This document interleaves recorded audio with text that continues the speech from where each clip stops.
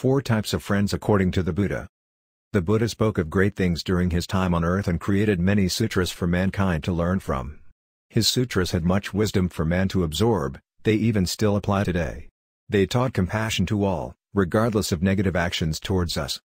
In an ancient Buddhist story, the Buddha's faithful attendant, Ananda, asked about the importance of having wholesome companions.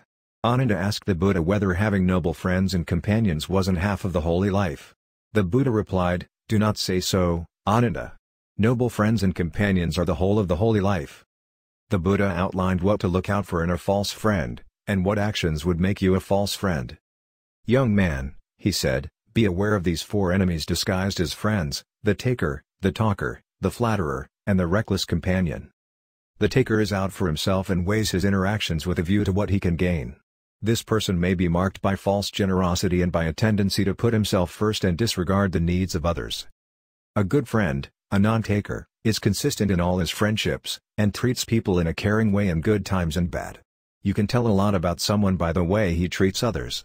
If he is kind and generous to you but cruel and stingy to others, how can you trust him?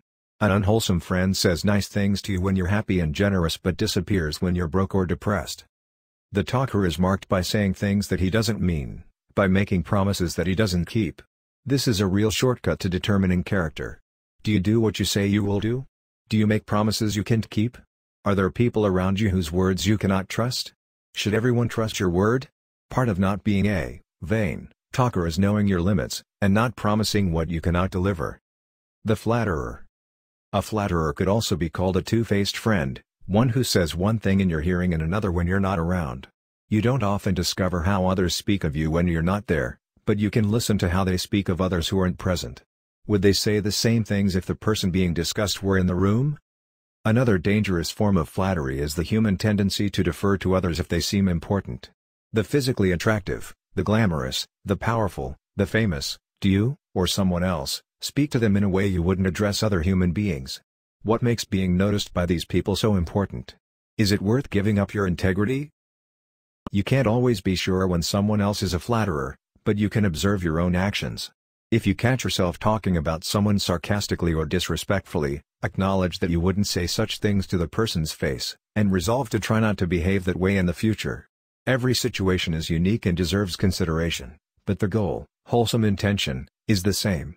If you stop and reflect before speaking, you are more likely to refrain from empty and harmful talk than if you don't think first. The reckless companion. You can easily recognize the reckless companion.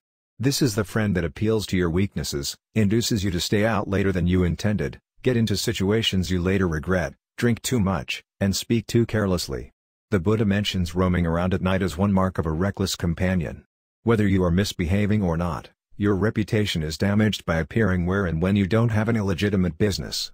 Leading another person astray may be even worse than being led astray yourself, because the underlying, perhaps even unconscious, intention is to harm another. Interestingly, Buddha also gave advice for different types of people that we meet in life. He was especially interested in the friendships we make, because those form our environment and influence us. He described 4 different types of friends we meet and should seek: the helper, the friend who endures in good times and bad, the mentor, and the compassionate friend.